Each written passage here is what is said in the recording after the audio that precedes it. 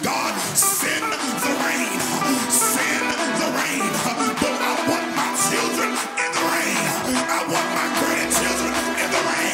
I want my family in the rain.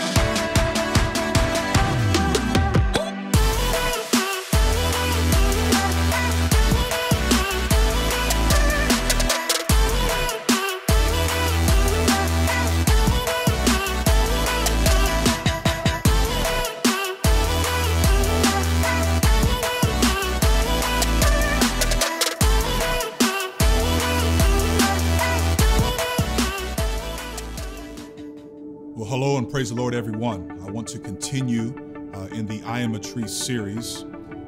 Before we jump into the lesson here, I want us to continue to uplift everyone in prayer and continue just to keep certain individuals in prayer. And many of you are aware of Marvin Stevenson. Surgery went well.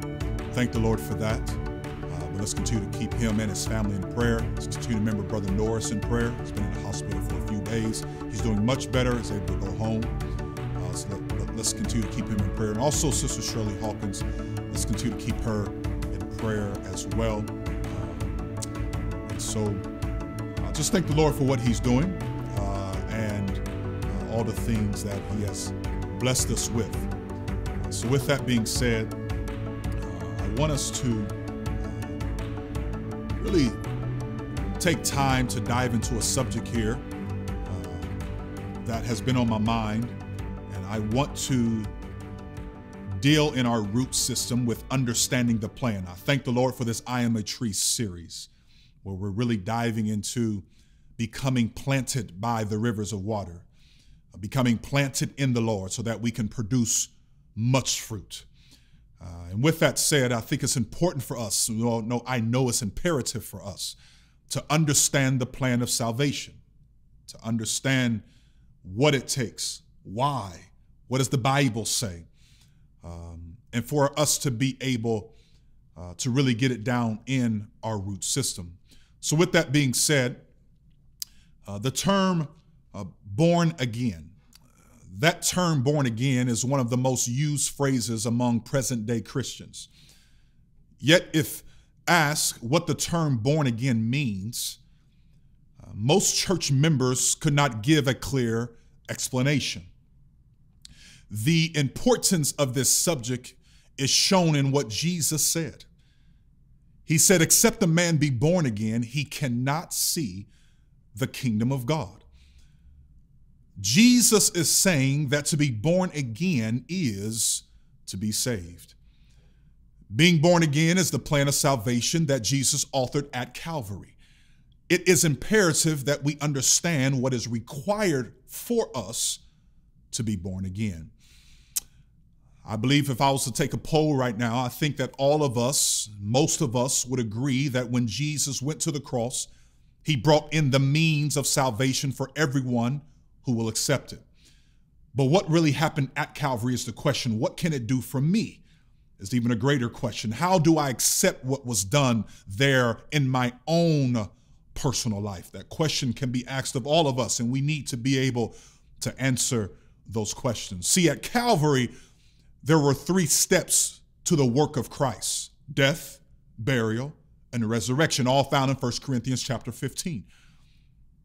It is very easy to see that these 3 steps make up the act of being born again spoken by Jesus in John chapter 3. To die, to be buried, and to rise again. This is just to be born again. So we see that Jesus, through his death, burial, and resurrection, bought for us the plan of being born again that I mentioned in John chapter 3, verse number 3, whereby we receive, I should say, salvation. The fact that Jesus purchased a plan of salvation for us is the greatest news the world has ever received. The thing we must understand is that not only was it necessary for Jesus to do something, but also it is absolutely essential for us to act upon what he did. That's why Jesus told Nicodemus, you must be born again. Now let's think about this here. Now, the astonishing thing is that Nicodemus was a religious leader of this day, yet he had no concept of what it meant to be born again. We find that very same thing is true in the day which we live. There are many, countless of men and women who fill the positions of spiritual leadership in our world. And they have no real understanding of the born again experience. If we can go back to John chapter 3, Nicodemus even inquired of Jesus. He said, how can a man be born again when he's old? Can he enter the second time into his mother's womb and be born again? That's when Jesus began to answer unto Nicodemus. He just simply said, verily, verily, I say unto thee, except a man be born of water and of the Spirit, he cannot enter into the kingdom of God. You can't be born again of a woman. The second birth is a spiritual birth. So I want us to take notice here. Notice that Jesus said, without being born again, you cannot see. He also said, without being born again, you cannot enter the kingdom of God. In other words, we cannot be saved. So let's fast forward here on the day of Pentecost when Peter preached the first message after Calvary. The men cried out, what must we do? Whew, what a question. What must we do? What must I do? They cried out to Peter and to the others that were standing with him. That's when Peter said unto them, you must repent and be baptized, every one of you, in the name of Jesus Christ for the remission of sins, and you shall receive the gift of the Holy Ghost. We know that's found in Acts chapter 2, verse number 38. Peter was giving them the plan of salvation, repentance, baptism, and the infilling of the Holy Ghost. If being born again is to be saved, Peter was evidently talking to them about being saved. Now let us remember something here. Remember, there were 3 steps to Calvary: death, burial, and resurrection. The way to accept Calvary in our individual life is to accept the death, burial, and resurrection of Christ. We don't have to literally die, be buried, and rise again. Jesus was our substitute and did this for all of us. All we must do is accept what he did by spiritually dying, symbolically being buried, and spiritually rising again. So let's walk through this. So repentance is the very first thing. We take on his death by repentance, which is spiritual death. When a person truly repents, he dies out to his own will, renounces it forever, and vows to live from that time on according to the will of Jesus Christ. So after repentance, then we move on to baptism. In baptism, we take on his burial by baptism in water, by immersion in his name. That's why the book of Romans chapter number 6, verse number 4 says, therefore we are buried with him by baptism. Baptism must be done by immersion, for something cannot be buried by sprinkling a little bit of dirt on top of it. That burial after just a few days would certainly prove to be insufficient. Furthermore, if every baptism of which we have biblically record of was administered by immersion, that alone should determine our course of action on this very matter when it comes to baptism.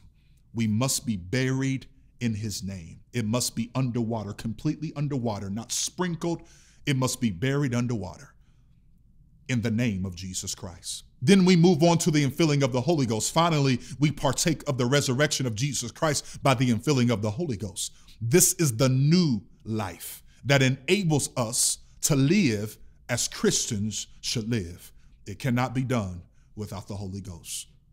We see then that being born again means to spiritually die, repent, symbolically be buried, baptism, and spiritually rise again, receiving the Holy Ghost. Thus, in plain language, an individual must repent of his or her sins, be baptized in the name of Jesus Christ by immersion, and receiving the gift of the Holy Ghost. You know, it says in the book of John, 1 John chapter 5, verse number 8, it says, and there are three that bear record. Or no, it says, and there are three that bear witness in the earth, the spirit, and the water, and the blood. And these three agree in one. What is one thing in which the spirit, water, and blood agree? Is it not the new birth? The blood, think about this. Blood covers our sins at repentance. The waters of baptism washes them away, thus making us cleansed for the spirit to come into our lives to dwell. When the Roman soldiers thrust that spear into Jesus' side after he died, the scripture tells us that there came forth blood and water. This was for cleansing of the nations. It takes blood and water to eradicate sin. Blood is the cleansing agent and water is the flushing agent. When a jar is washed in canned, soap and water are necessary to cleanse that jar so that it might be filled with good fruit. Likewise, blood and water are necessary to cleanse the human soul so that it may receive the Spirit of Jesus Christ, which is the Holy Ghost. See, this teaching was verified by Peter when he said, repent and be baptized for the remission of sins. Remission means the removal of sins. Repentance and baptism are both absolutely essential. I'm going to say that again. They are both absolutely essential for the remission of sins. Paul taught that 3 steps, or I should say, he taught the 3 steps of Calvary is the gospel that we should preach. He taught that in 1 Corinthians chapter number 15. Matter of fact, it goes on to let us know in chapter number 15, it says, moreover, brethren, I declare unto you the gospel which I preached unto you, which also you have received, and wherein you stand, by which also you are saved, if you keep in memory what I have preached unto you, unless you have believed in vain. For I delivered unto you first of all that which I also received, how that Christ died for our sins according to the scriptures, and that he was buried, and that he rose again the 3rd day, according to the scriptures. Paul went on to say in the book of Thessalonians chapter number 1, he says, and to you who are troubled, rest with this. When the Lord Jesus shall be revealed from heaven with his mighty angels in flaming fire, taking vengeance on them that know not God and that obey not the gospel, that obey not the gospel of our Lord Jesus Christ. Paul told us that the gospel is the death, burial, and resurrection of Jesus Christ. How can we obey the death, burial, and resurrection? We obey it by repentance. We obey it through baptism. We obey it through the receiving of the Holy Ghost. Notice that the Lord Jesus is to appear in flaming fire, the Bible says, taking vengeance on them that know not God and that have not obeyed the gospel. So this lets me know that it is absolutely necessary for every human being to obey the gospel by being born again.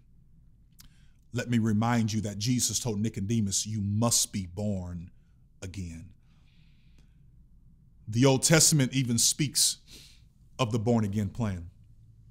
I want us to consider another biblical lesson given to us concerning this subject. I mean, the Bible teaches us that the things of the Old Testament were types and shadows of things to come. when the priests of the law ministered by offering sacrifices, there were three major duties, or three major steps to their duties. First, they slew the animal to be offered on the brazen altar. The blood here was shed and caught into a container for use in the holy place. The flesh of the animal was to be consumed by fire. This teaches us the first step of salvation, repentance. When we repent, we present our bodies a living sacrifice, and our sins are covered by the blood of Jesus. After the shedding of blood, then the priests were ordered to wash at the laver and to cleanse themselves with water in preparation for entering the holy place. The laver, a round fountain-like figure, was overlaid in the bottom with a looking glass. When the priest bent over to wash, he was able to see himself so that he could be sure that he was cleansed. Hallelujah. When an individual is baptized, he should examine himself to be sure that he is leaving the world behind once and for all. Oh, hallelujah. See, we see then that the second step of the tabernacle ministry plainly teaches us of water baptism. Blood and water were used to cleanse and prepare them for entry into the holy place, even as blood and water cleanses us in preparation of receiving the Holy One into our lives. See, after cleansing, the priest would take the fire from the brazen altar and enter through the veil. They would enter through the veil into the holy place, and the holy place had no doors or windows through which light could come in. The only light that would come in, would be from the golden candlesticks. These golden candlesticks, or these candlesticks, consisted of 7 wicks filled and fed by oil from 7 different bowls. These wicks had to be lit with the fire brought by the priests from the brazen altar. The uniting of the oil and the fire at the candlesticks to produce light is a perfect type of the Holy Ghost and fire promised to New Testament believers. Without the light of the Holy Ghost, we could not see to live in the holy place, which is where every Christian should live. God spoke of his great plan of redemption in the Old Testament in types and shadows. And then in the New Testament, he spoke plainly to us so that we should have no doubt of his will. Once again, I recall the words of 1 John chapter number 5, that there are 3 that bear witness in the earth, the spirit, the water, and the blood. And these 3 agree in one. This Old Testament lesson beautifully reaffirms to us the absolute necessity of the full born again plan in each life for salvation. Now that we see this, now that we understand this, it is important for us to not get caught up in many misconceptions about salvation. There are many people that say all we have to do is just believe on the Lord Jesus Christ. And all we have to do is just believe and we are saved. Well, in Acts chapter 16, it says, sirs, starting at verse number 30, I believe, it says, sirs, what must I do to be saved? And they said, believe on the Lord Jesus Christ, and thou shalt be saved in thy house. Many have taken this scripture to teach that all that is required for salvation is just to believe on Jesus Christ. All we have to do is just believe on our Savior, Jesus Christ. And from that point, the individual is saved. It is definitely true that an individual must believe that Jesus is the Savior in order for us to be saved. However, Paul, who spoke these words in Acts chapter number 16, has some further teaching on this very same subject. He even speaks of it in the book of Romans chapter number 10. If we would just consider this text starting at verse number 13, the scripture lets us know, for whosoever shall call upon the name of the Lord shall be saved. How then shall they call on him of whom they have not heard? And how shall they hear without a preacher? And how shall they preach except they be sent? We want to be absurd here. We could just take these few verses to teach that all an individual must do for salvation is just call out the name of Jesus one time, and he has received salvation. Paul teaches us they can't call on him whom they have not believed. Furthermore, he said that they couldn't believe in him of whom they have not heard. We cannot merely believe. We must believe something about Jesus Christ. See, when Paul told the jailer in Acts chapter number 16 to believe on the Lord Jesus Christ, he went on to speak unto him the word of the Lord. The word which Paul spoke was apparently the gospel for the results that took place. The results was that the jailer and all his house were baptized at midnight. That's how essential baptism is for salvation, that Paul took all these people out at midnight and baptized them. So you can't tell me that baptism isn't important. You cannot tell me that all you have to do is just call on the name of the Lord. All you have to do is just believe, and you don't have to be baptized. Why would Paul take the time to do that? Some would object here by saying that we are saved by faith alone. It is true that we are saved by faith, but it is also true that true faith always produces action on the part of the believer. That's why the book of James lets us know in chapter number 2, what doth it profit, my brethren, that a man say he hath faith and have not works? Can faith save him? If a brother or sister be naked and destitute of daily food, and one of you say unto them, depart in peace, be ye warmed and filled, notwithstanding ye give him not those things which are needful to the body, what doth it profit? Even so faith, if it have not works, is dead, being alone. Yea, a man may say, I've got faith and I have works. Show me thy faith without thy works, and I will show you my faith by my works. Thou believest that there is one God, and thou doest well. The devils also believe and tremble. But wilt thou now, O vain man, that faith without works is dead? Was not Abraham our father justified by works when he had offered Isaac his son upon the altar? Seest this, how faith wrought with his works, and by works was faith made perfect. When an individual believes on the Lord Jesus Christ, what do they believe about him? They believe the gospel, which is the death, burial, and resurrection. James teaches us that faith without action is dead, or it is not really faith at all. When a sinner hears the true gospel and truly believes, he will obey the gospel.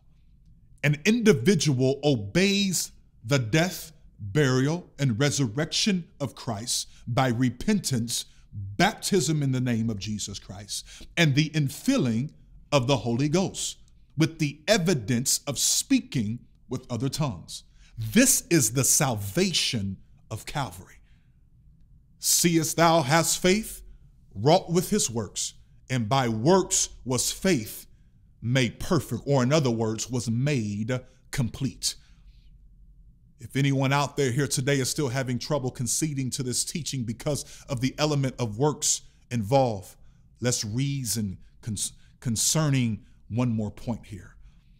Being born again, repentance, baptism, and the receiving of the Holy Ghost is not considered by God to be a work, because the Bible says in the book of Titus, chapter number 3, verse number 5, one of my favorite scriptures, we are taught here not by works of righteousness which we have done, but according to his mercy he saved us.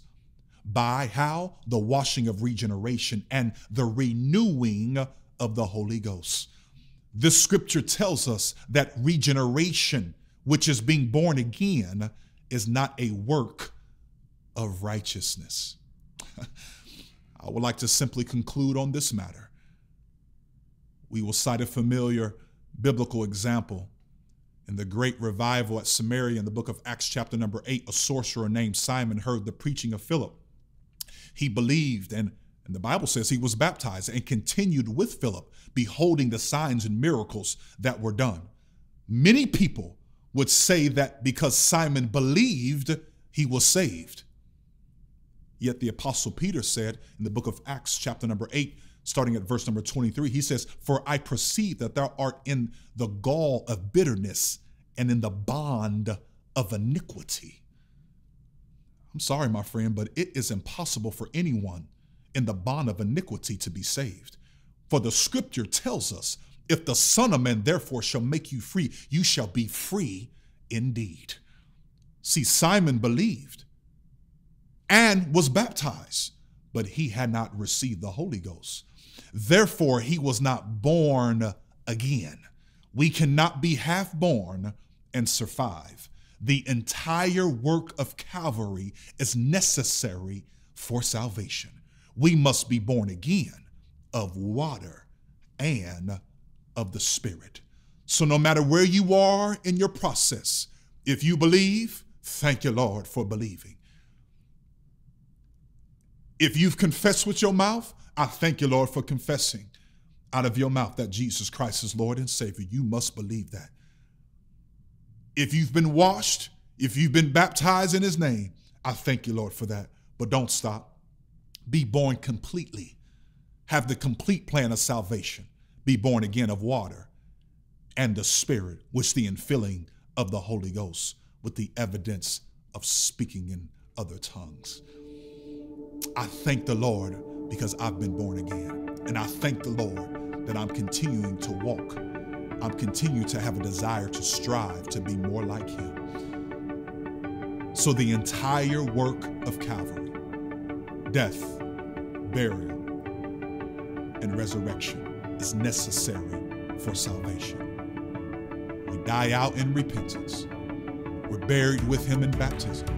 We rise again in newness of life, being filled with the Holy Ghost. May God bless you today. I hope this plan of salvation gets rooted in your system, because it must be down deep in order for us to produce the right fruit, the fruits of the Spirit. How can we produce the fruits of the Spirit if the Spirit is not dwelling in us? So when the winds come, and they will come, when the storm comes, and it will come, we must be rooted in the plan that God has given unto us. May God bless you today. I love you all in Jesus' name.